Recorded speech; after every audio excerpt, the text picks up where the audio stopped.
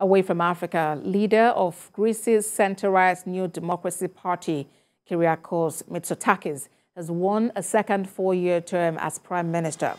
Mr. Mitsotakis is now set to return to the Prime Minister's office in a stronger position with his party's resounding victory in Sunday's elections, which were dominated by financial instability and cost of living issues. With nearly 100% of the votes counted, New Democracy had garnered over 40% of the vote. Its main opposition, leftist party Syriza, trailed far behind in the preliminary result with over 17%. A total of 8 parties, including centrist PASOK-KINAL and leftist KKE, have crossed the 3% threshold to enter the Greek parliament.